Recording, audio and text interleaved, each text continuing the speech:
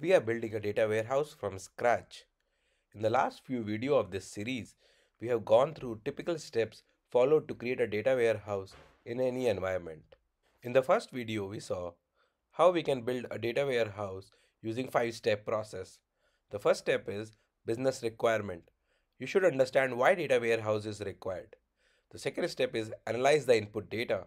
Whatever the existing data any customer has, you should go through that data to understand if that data is sufficient to answer customer's request or not. If not, if there are any other sources which you can include in your data warehouse system to make it more meaningful.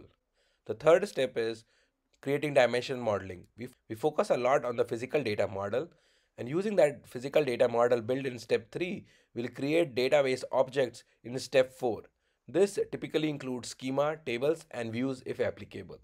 Once the database objects are ready, we'll create the load scripts, typically the historical load or the incremental load scripts for your staging tables or your EDW tables.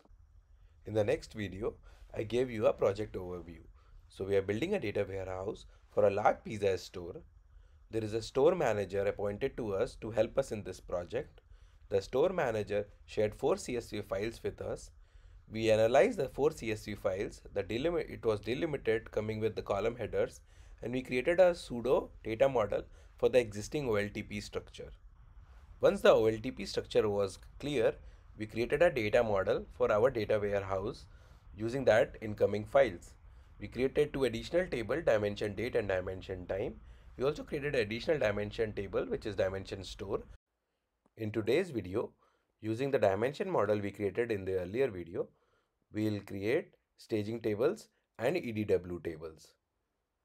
Once the tables are created, we'll create the load script to load the incremental or the historical data into the tables.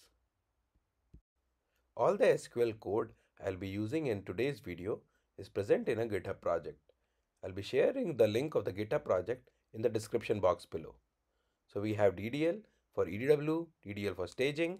We have tables and schema definition in the GitHub link. So you can copy the DDL code from the GitHub link and use it for your project. Similarly, we have the SQL folder where we have EDW and staging table loading scripts present in it. I've copied the code from the GitHub location into my SQL editor, and here I'll be creating all the schema tables, and I'll copying the CSV files into those schema tables. You can also refer to this GitHub link where all the code is present and copy it into an SQL editor or in individual SQL files also as per the GitHub structure. You can go to the code folder and DDL and staging, and then you can click on table, and inside the table structure you will find all the DDL for 4 staging tables.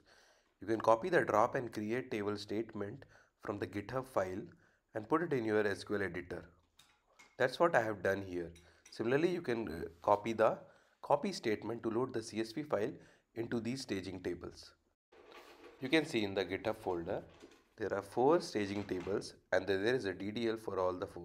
Similarly, you can check for the stage orders, and then there is third table which is pizza types, and then there is fourth table which is pizzas.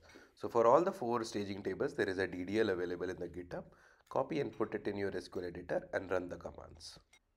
I already have copied all this code. Let me run the delete and copy statement for all the 4 staging tables now. So what I am doing here is I have 4 staging tables, and these staging tables are truncate and load. So I'm running delete and copy for all these 4 staging tables, which is loading the CSV file into respective staging tables. Let me run the query and see the output.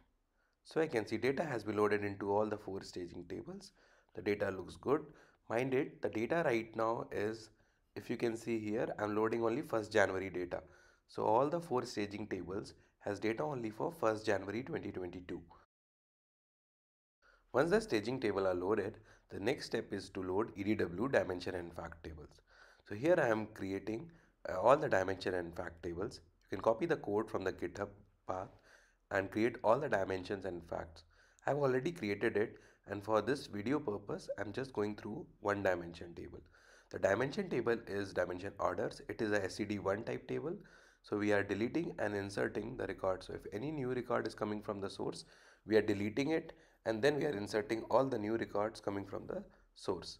We could have run update and insert also, but I think delete and insert also works fine for SCD1 tables. So I've loaded all the dimension and fact tables as part of this project. You can see I have loaded dimension order. Let me preview the data of it. So I can see there are 161 rows loaded into this dimension table, and you can see all the data belongs to 1st January 2022 data. As I said, right now in the staging table we have loaded data only for 1st January, and that's why in the dimension table when we loaded, the data belongs to only 1st January. And you can see record source belongs to shop 1 only. Right now we are loading data only for shop 1. In future when we'll have more stores sending us the data, this value will be shop 2, shop 3, like that. Now let us preview the data in all the dimension and fact tables after loading for 1st January data. So I can see data has been loaded into all the 6 dimension and fact tables. Dimension date and time are static tables, so it's a one-time load for them. For dimension store also, it's a static table. Right now it has just one row in it, and which we have manually inserted. Now I want to load dimension orders again for 2nd January data. So I can see this dimension order is using two staging tables, stage order and stage order details. So what I will do is I will load stage order and stage order details again, but this time I loaded it with 2nd January data. So it's an incremental run for the staging tables. Again, it will truncate and load. So we'll delete the table. We load the data into staging table, but it's an incremental run means that it has only data for 2nd of January. Now after loading the data, I will simply run the delete and insert again on that table. You can see here that I am referring to the staging table when running my delete and insert. Now data is loaded into the dimension order. Let's preview the data.